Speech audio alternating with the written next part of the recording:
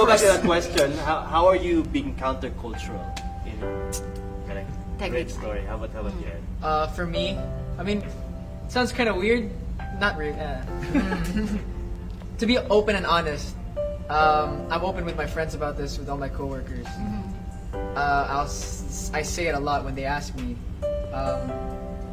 I'm very open about I'm not gonna have sex before marriage. With that, I'm very particular with that, and a lot of people in the industry like find that offensive. Even they get offended, they get angry at that. I don't want to be that artist that flirts with you, that tries to get your number, and not cursing and like I've rejected some jobs. I'm not tooting my own horn. I'm just being honest about it. Because I don't want to host an event that's promoting alcohol, for example. That's just one of my personal convictions. I don't feel like I should be walking in that area. And a lot of people have their own opinions about that, but mine is just I really want to stay away. And things like that. Even in terms of the way I speak, I would hope that some younger artists would look at that as something to look to, rather than to turn away from that. I'm open about not doing drugs as well. So I think that's the way. What I love about what you guys shared is there could be someone who's a younger director, a younger real estate agent, a younger actor, and they could look up to you and say, "Oh, it is possible. It is possible to be more relational. It is possible to stand up for integrity. It is possible not to curse every single time, or not to sleep around." So I love how what you're doing right now. I believe it can impact a lot of people who are younger than you, which is why we're doing this show. Like that's the heart of the show.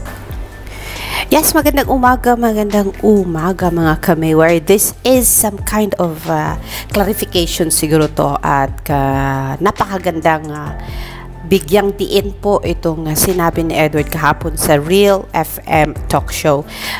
It's about accusations tungkol kay Edward. Ang daling sabihin ng tao na ganito si Edward, ganyan si Edward, without even checking their evidences many times. Madaling sabihin na babaero siya, na manluloko siya, condo boy siya. Pero kilala niyo ba si Edward? First and foremost, gaano nyo kakilala ang isang Edward Barber para i-judge nyo ng ganyan kabilis? Alalahanin nyo kung mahilig kayong magbasa ng Bible. Those na nangahamak ng tao, nang aapi ng tao, naninira ng tao, ilang folds ba ang wrath ng Lord sa inyo? Ilang folds ang punishment ng Panginoon sa inyo? Since this is a talk about Christianity, so panahon para manilay-nilay tayo mga bashers and mga haters. Kasi hindi sa lahat ng pagkakataon meron tayong chance na pag-isipan yung mga kilos natin, mga sinasabi natin, mga ginagawa natin sa ating kapwa-tao.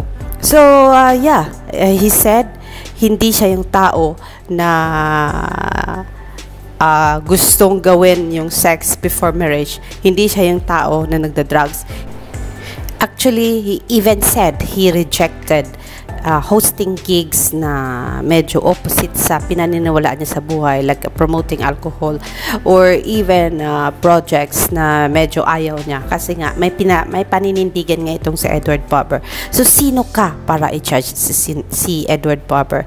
Can you imagine the feeling ng nanay na mabasa lahat ng mga bashing and hating ninyo na about sa kanyang anak? Just imagine, anak mo ay ginaganyan ng kapwa mo na hindi man ikaw kilala ng kapwa ang tao mo.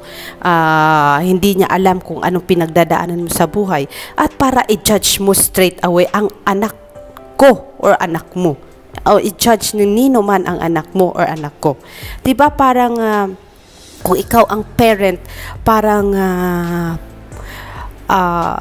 ang sakit-sakit na parang gusto mong proteksyonan yung anak mo pero wala kang magawa dahil sa bashing na wala naman, baseless, walang basihan. And yes, grabe yung pinagdaanan ni Edward. It's not just 1 year, I think more than 1 year na yung bashing at hanggang ngayon ay nandiyan pa. At least now, kinlaro ni Edward, this is his chance na hindi naman related to sa love team, hindi related tong talk show about relationship, pero dito niya inopen up kasi nga ito ay Christianity talk show. Dito niya inopen up kung ano talaga siya, yung sino talaga siya. So ngayon, ano pa ba ang basihan mo na i-bash mo si Edward? Kung hate mo talaga si Edward, yung bang ang daming words na gusto kong itapon sa mga bashers and haters. Kasi nga, ang daming words na nabasa ko sa aking comment section na hindi ko ma-protect si Edward. But I think this is the right time for me to protect Edward.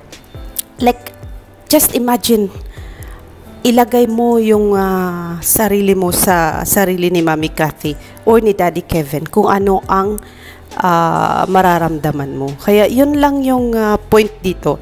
I believe Edward is not the kind of person na dahil lumaki siya sa ibang bansa ay pwede niyang gawin yung mga ginagawa ng mga tao sa ibang bansa, yung paano sila mabuhay. And to think na he says hindi niya gagawin yung sex before marriage. Napakasarap po sa tenga. And Maymay is so lucky Edward is thinking that way. And sana lang at the end magiging sila man o hindi, ma-realize ng mga haters and bashers ni Edward yung mga mali nila. Kasi po, alalahanin niyo, marami na nangyayari sa mundong ibabaw.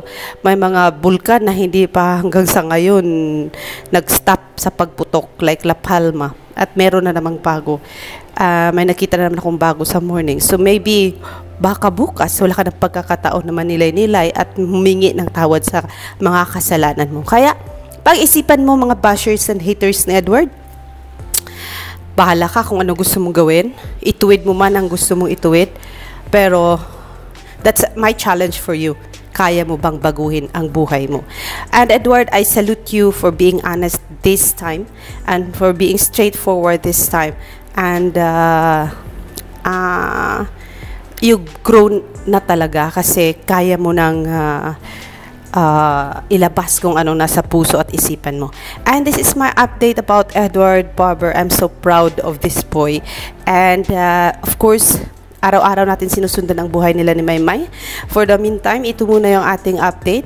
Magandang umaga po at ingat po kayong lahat kung saan man kayo naroon ngayon. And stay safe and stay protected. Alexander Lex Jules, magandang umaga.